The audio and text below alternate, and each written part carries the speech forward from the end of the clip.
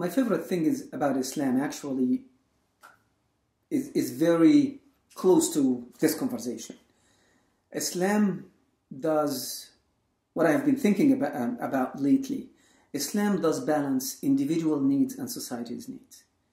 It does not, one of those two things should not overtake the other. It actually balances between who I am and what my needs are, but it also ensures that I do not focus only inward, but also outward. As simple as when you make dua or when you ask your Creator for something, you're supposed to ask for something for yourself, but you're highly encouraged to ask for something for the community you live in, for other individuals. You're highly rewarded when you ask for something good for other individuals. Actually, in one hadith, one of the sayings of the Prophet, that when you make dua for someone else, then the angels actually will respond to you and you the same. So actually, you get twice the reward.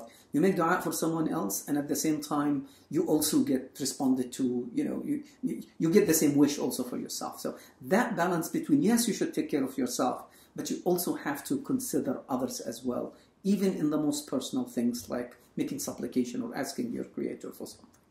And I think that's beautiful.